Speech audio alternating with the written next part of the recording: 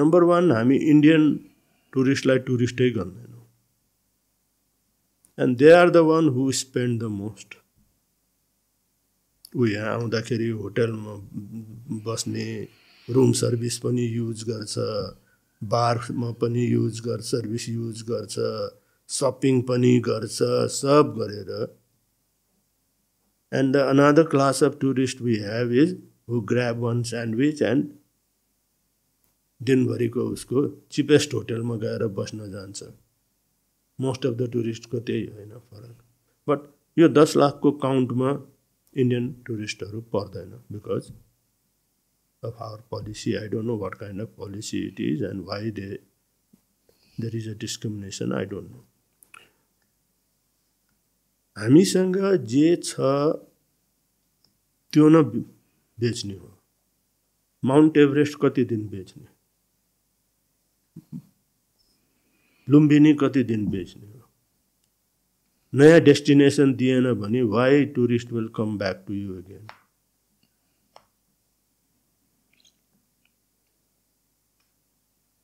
So, Pasupati is a potential icon for religious tourism. 1.4 billion, I think, yes. 1.4 billion Indian tourist मध्ये अहिले भर्खरै data इन्डियाको 69% are Hindu. So that means 1 billion Hindus are there, and they are Pasupati is regarded as biggest shrine for them also. 1 billion ma, let's assume that 10% takes planned religious trip every year because they Dutch. That is 10 crore. And if we can bring only 5% of that 10%, we are talking about 50 lakhs to tourist here. यो चीज म पशुपति क्षेत्र विकास कोषको सदस्य सचिव हुँदाखेरि we had started also, and then there was a change in the system. We all were literally thrown out भन्छु म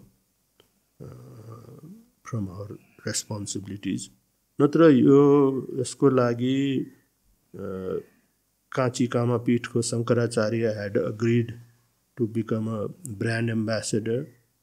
We had done one road show in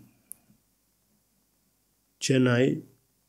That year alone, from Chennai, 1.5 lakhs tourists came for Pasupati.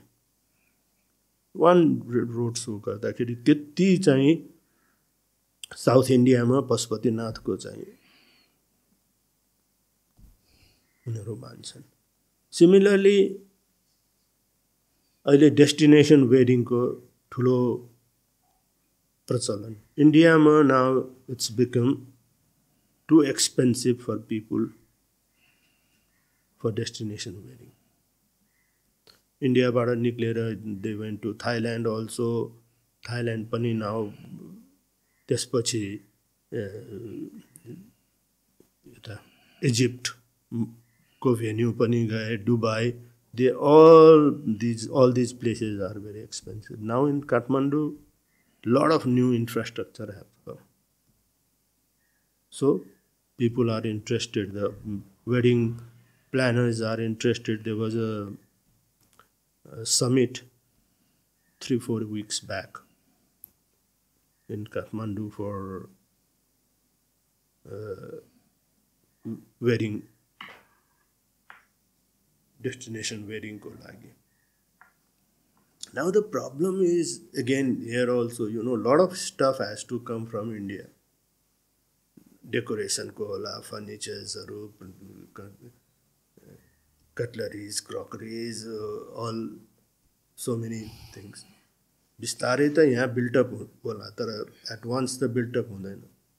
अब त्यसको easy access in case भएन, सामानहरू आउने every time सामानमा भन्सार तिरेर ल्याउनु पर्यो भने त how many times you will तिरो भन्सार फर द सेम प्रडक्ट. दोस्रो,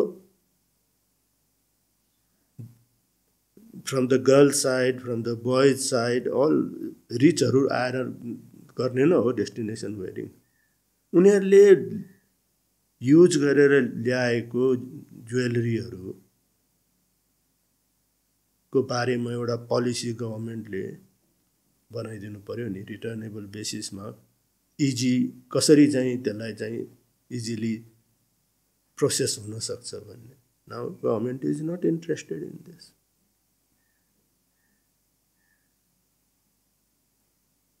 every time they want that should be त्यति बराबरको चाहिँ धरौटी राखेर अनि त्यसपछि निर्णय गरेर अनि by that time the wedding will be over. So these are the issues we have here. So यसले के देखाउँछ भने इदर people are, I mean the decision maker are afraid that भोलि कसैले काहीँ उजुरी हालिदिएला अननेसेसरी, हामी किन बेकार, so why should I do it, या त त्यो माइन्डसेटले काम गरिरहेछ. Or we genuinely want that यो कन्ट्री चाहिँ चाहिँ गो डाउन टु ड्रेन भनेर. टु मी दिस डेस्टिनेसन वेडिङको चाहिँ all the hotels will do well, all the airlines will do well.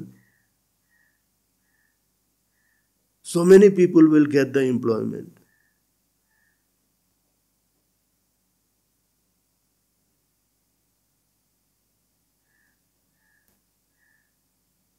अब त्यहाँ one of the panel discussions में थिए, all concerned stakeholders of government were also there. सब हो जाएगा कुरा खाली हो जाएगा म. So then this didn't really worked out.